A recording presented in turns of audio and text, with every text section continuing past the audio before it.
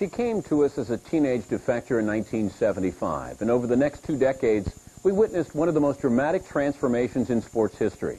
From chubby, lazy, and self-indulgent, she was sculpted into a model of physical strength, discipline, and dynamism.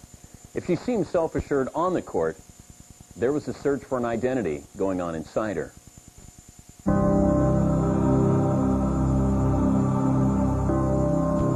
wanted to show off. Martina's a show-off. I mean, she wants to show, this is what I can do with this body. This is what I can do with my mind. Martina would walk out on the court and she would know that she was in such far superior condition that the other player just didn't stand a chance. Neat and clean. She just carved people up. Hit the serve. Bingo. You know, with dispatch. There was a muscularity to her that made people uncomfortable. People at the time really acted as though there was something a little off about her physically. You know, all those muscles didn't seem quite right. And all of a sudden you start seeing women's sports as not just the girl next door. It's the athlete whose veins show in her legs. I think people thought of her as a villain because physically she was so strong. People were taken aback, and I think people were intimidated by this.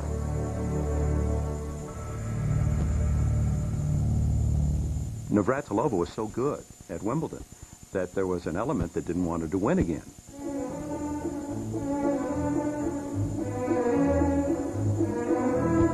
What, 9 Wimbledons? Jeez, I mean, most people are lucky to play 9 Wimbledons, let alone win them. That was her room. That was the green room, center court. And when she entered, why, she knew it was her place. If there was ever a surface that was tailor-made for a player, it was grass courts for Martina. There is the queen of tennis at Wimbledon today. Raised in a village outside Prague, Martina was swinging a tennis racket by the time she was 4 years old. It had a wooden handle, no leather, and it was huge, so I had to hold it with 2 hands because I couldn't even get my hand around it. My favorite drill was to have somebody hit the ball as hard as they could at me from the net and see if I could get it back. The first thing she learned when she grew up was the volley. I mean, most kids are way back on the baseline, and all Martina wanted to do was go forward. Advance, advance, attack, attack. But Martina would go nowhere, do nothing without permission from the Soviet-controlled Czechoslovakian state. No detail, no matter how small, escaped the eye of Big Brother. Trainers and doctors would come into schools and gymnasiums and put calipers on people's calves to see how big they were going to grow. They would have clubs and they would have private coaches for their best young players. Martina was still a child when the government ordered her parents to share their home with another family. By 1968, the Czechs had hit back at Moscow control, passing a series of political referenda intended to pave the way for democracy. Czechoslovakia was a place that was held up in the world's eyes as being under the thumb of the USSR. Anybody who could would have wanted to leave. They could get the voice of America. The Communist Party could not block them out from reality quite as well as it could in other parts of the Iron Curtain. So I think swirling around the Czechs as she grew up was this understanding of what's just beyond the wall. And I think she grew up wanting a taste of it. The walls grew ever higher when the revolution known as Prague Spring was crushed by Soviet troops. In the fallout, the Czech spirit was severely damaged. They thought they were going to have freedom, and then to have it dashed so cruelly within a few months, they went into a sense of depression. There were just holes everywhere from the treads, and it was just depressing to see that. You know, the countryside being ruined by these freaking tanks that came out of nowhere. They were living in a police state, and if you were an eminent athlete, you want to compete internationally and measure yourself against world-class abilities, and that was very difficult to do out of Czechoslovakia. The communists were sort of like a fisherman, and every now and then they would reel them in, and you cast them out again, say, okay, you can go to Wimbledon, if you behave.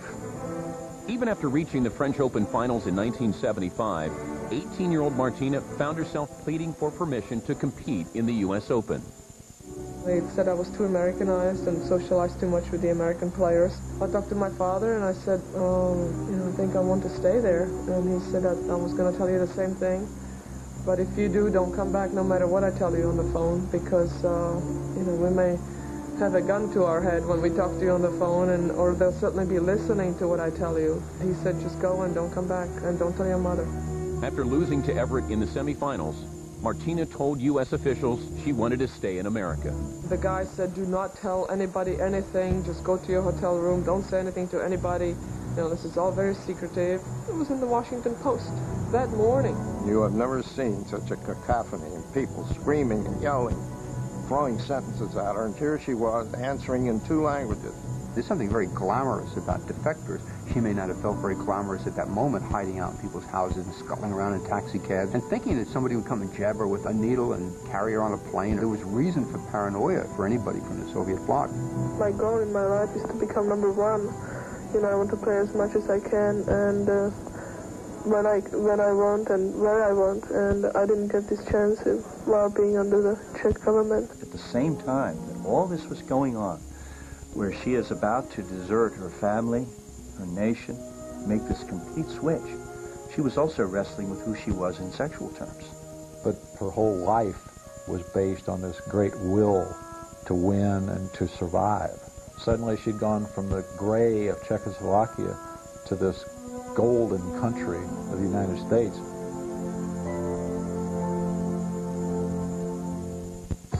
SportsCentury's 50 Greatest Athletes is presented by Buick and your local Buick dealers. Isn't it time for a real car? Also brought to you by MCI 5 cents every day. By MasterCard. There are some things money can't buy. For everything else, there's MasterCard. And by Burger King. When you have it your way, it just tastes better. Here she is, Martina Navratilova. She just so embraced everything about this country, and she just packed it on. When you had a sandwich here in Czechoslovakia, you had a thick piece of bread and a little bit of ham. And there you had a thin slice of bread and, you know, this much ham. So it was like, wow, I was in hog heaven. Oh, this is great for my seafood diet. You have a seafood diet? Yeah, I eat everything I can see, so. She was an impulsive woman in her late teens who had just gotten a taste of money and fun and food and jewelry and cars and clothing. She had this one-piece dancing on the tan lines just going all over the place. I mean, everywhere. It was either white or it was tan. And she was eating a McDonald's cheeseburger. And she had all this jewelry draped around her neck and her bracelets and rings. And she was Americanized. She was a young American.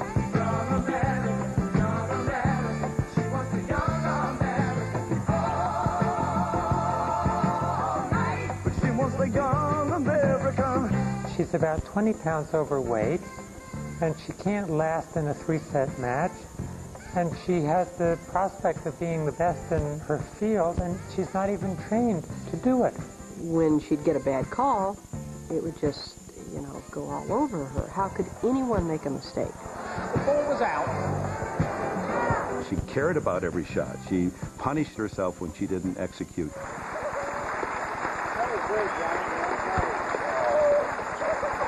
I displayed my emotions on a silver platter to everyone, and sometimes I didn't know what was going on the inside, but the outside was very obvious.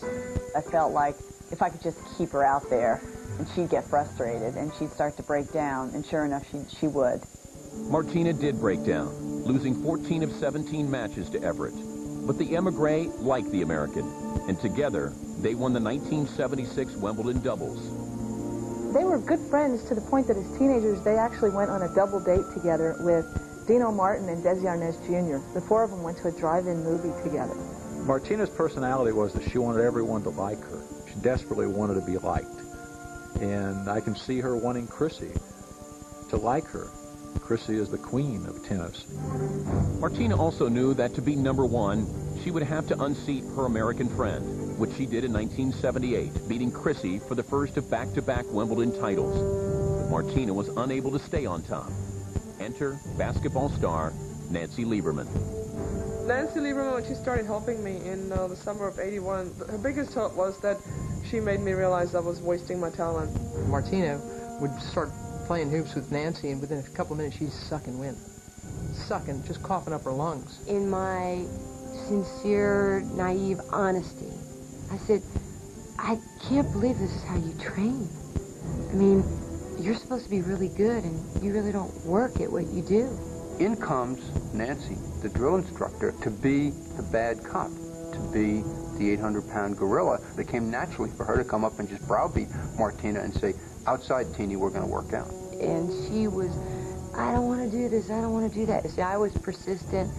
She was resisting persistence, and she's crying, and people are jogging by us looking at me like I was Tilla the Han.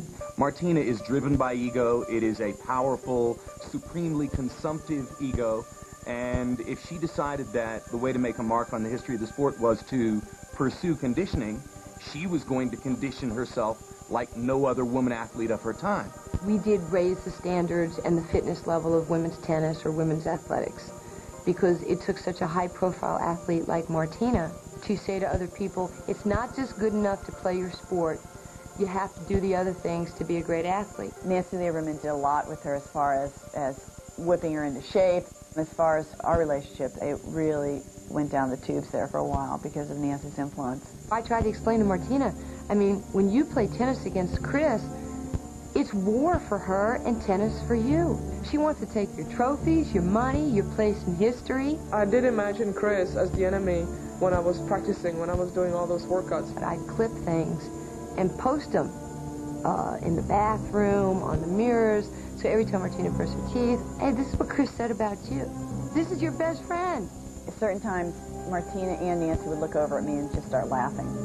It's just kind of mean. Martina walks by and doesn't look at her, doesn't talk to her, and Chris can't understand it. So in 1982, I remember sitting in Wimbledon at a practice court, talking with Nancy in the stands while practice was going on. And all of a sudden, tennis balls come flying up into the stands. And I look down, and there's Chris whacking balls at Nancy. And that whole thing totally changed what Martina was able to do on the court, and it really helped her to become a champion. I mean, she would win matches in 40 minutes. She would decide championships under an hour. Under Lieberman in 1982, Martina began a 156-week stay at the #1 spot. Meanwhile, she reversed roles with Everett, beating her in 28 of their last 36 matches. Martina was finally winning at the American game, but the question remained, was America ready for all of Martina?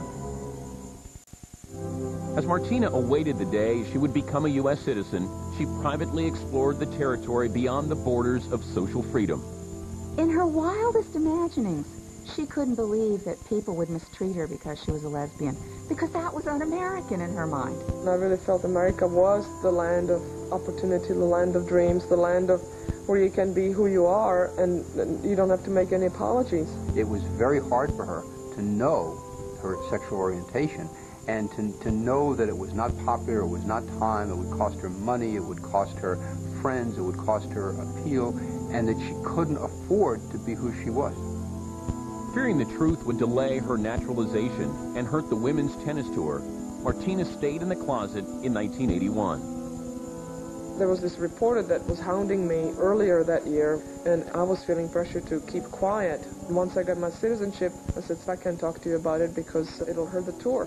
The next day, the Daily News story is Navratilova admits her bisexuality will hurt the tour. Adding fuel to the media blaze, Martina moved in with Nancy Lieberman, calling attention to the nature of their relationship. Nancy had come on as a trainer and a coach, and that she was going to, I believe the exact words were, lead her back to men. Now I'm in a relationship with Nancy Lieberman, who's in the closet in a big way. Doesn't want anybody to know, so we sort of pretended that we were just friends, and for me that was a low point because I didn't want to do that, but I did it to protect Nancy. Martina was somebody in my life that was very positive. And, I mean, I can't really worry about what, how people characterize my relationship with her. I don't hide anything. I don't deny anything. Despite the ongoing public scrutiny, Martina entered into a second phase of liberation. Being closeted is one of the debilitating experiences of any homosexual's life. There is nothing more difficult than living a lie. Once Martina didn't have to live a lie anymore, she was a new human being.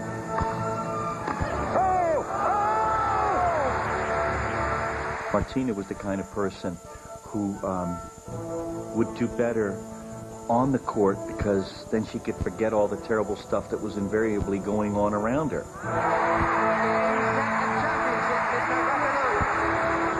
She went 128-1 over a period of about 17 months, and the 74-match winning streak she had in '84 succeeded a 54-match winning streak she'd had in end of '83. With Pam Shriver, Martina dominated the doubles courts throughout the 1980s, winning 20 Grand Slam titles. And we just became this very intimidating tandem that people, when they walked out on the court, they weren't wondering whether or not they would win. They were wondering whether or not they would win games. Despite winning her 6th straight Grand Slam in 1984, Martina couldn't usurp Everett's position as America's princess. She was Miss America's Pie, Chrissy Everett. Everybody loved her. To knock her off was an act of heresy in this country. She's the picture of femininity, the picture of the American mother. Obviously, Martina Navratilova doesn't represent motherhood. She played feminine tennis, and I played masculine tennis. And she looked the part, and I looked the part. I can remember being at the U.S. Open in the early 80s, watching a match between Chris and Martina, where women with bracelets and nice hair and good clothing would be standing up in the stand saying, "Come on, Chris, we want to see a real woman win." Martina looked like she was a lot bigger than Chrissy. But the fact is, it galled Martina that people didn't know that they both wore a size 8 skirt.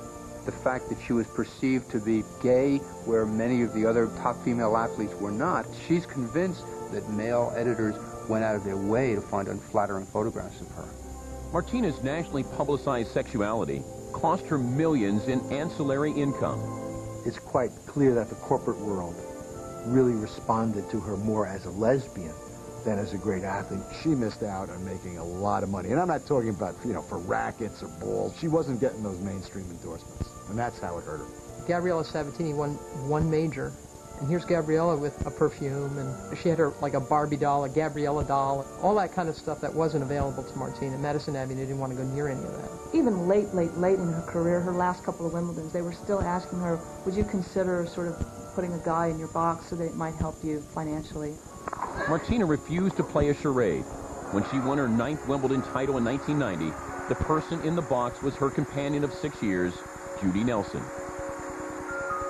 It wasn't about gender. It was about a commitment. It was about saying, I care about this person, I love this person, I want to spend my life with this person. And I'm sure that a lot of people are watching who hadn't heard the rumors, wondered what the heck was going on. Was this her mother, her daughter, her aunt, her cousin? It shocked lots of people. People who knew what was going on were not shocked at all, and were sort of impressed by the boldness of it, by the courage of it. But that courage was tested a year later when the couple split up. Suing Martina for half of her assets, Nelson cited a partnership agreement that had been captured on videotape, thus igniting still another media firestorm. You're not dumb, Martina. You're a smart lady. What did you think you were signing? What did you think you were agreeing to? I never thought we would split up. I thought that was the relationship that was going to last the rest of my life. But I still didn't think that I would be giving away half of what I made. You had to know, even if you didn't know her well, you had to understand that this is a woman going through turmoil. What a shame. Why can't we just look at her as the athlete? Why must we bring this baggage and then tell her to carry it? I don't think she knew how to be a coward. I don't think she knew how to hide. It just came out. And then she dealt with the consequences and dealt with it, I think, probably fairly gracefully.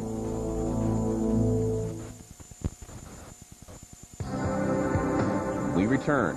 After tennis, Martina finds new life at the barricades of social reform. SportsCentury's 50 Greatest Athletes is presented by Buick and your local Buick dealers. Isn't it time for a real car? Also brought to you by Nike. By Budweiser. Now is the perfect time to enjoy a brewery fresh, Beechwood-aged Budweiser. And by Lincoln Financial Group. Lincoln Financial Group. Clear solutions in a complex world. In 1994, Martina Navratilova fell just short of her 10th Wimbledon singles title.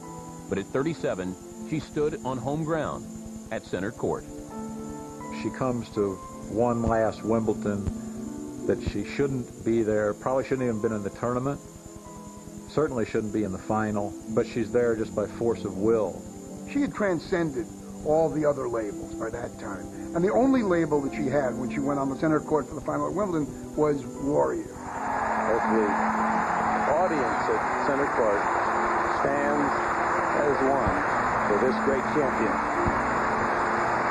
She's given us a lot to remember, hasn't she? She knew she wouldn't be back to center court as a singles player, and so she stopped. And for anybody else, I suppose it would be sacrilegious, but she grabbed a chunk of the sod, and that was part of her heart, that grass court at Wimbledon. But despite equaling Chrissy's 18 Grand Slam singles titles, Martina's image in America remains second to her friend. I think it's a continuing frustration for Martina that for so long people said she's the greatest player who ever lived. Well, why weren't they copying her? Shouldn't there be hundreds and hundreds of little girls trying to play like Martina? They all try to play like Chris. Over 22 years, Martina won 167 singles titles, more than any other man or woman, enriching her reputation as the best in her game. But it's her legacy off the court that's important to her now. She understands from the get-go that she's here not to be an everyday run-of-the-mill personality. She's a band leader of some sort or another. Well, I went back with her in 1990 after the Velvet Revolution, and that was so stirring. The president, Václav Havel, invited her to speak on the 6-month anniversary of the revolution. And Martina Navratilova, to my knowledge, is the only athlete who ever went to a gay and lesbian march on Washington and took that microphone and said, "This is who I am." Martina Navratilova, the lesbian tennis player. They don't write Joe Montana, the heterosexual football player, do they? I don't feel as American as I would like to, because I'm not allowed to feel like an American. I can't fight for the country. I can't adopt a child. You know, trying to teach in a public school. Martina's fierce belief in the freedom of speech is no less American than the Harley she received upon her retirement. Both reflect a life far different than the one that a scared, chubby girl left behind 2 decades earlier. By the power of her ability, by the power of her personality, she's forced us to accept her. If she feels unaccepted, that's a comment on us. I think honesty brings no regrets, but it certainly can make life more complicated, but that's the only way I know how to live.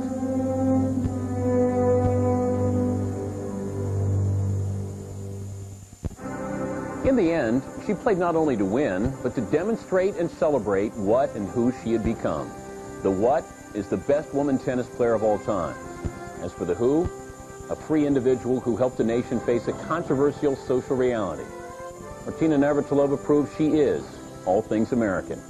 For SportsCentury's 50 Greatest Athletes, I'm Dan Patrick. This has been a presentation of ESPN, the worldwide leader in sports. For more, log on to ESPN.com, a part of the Go.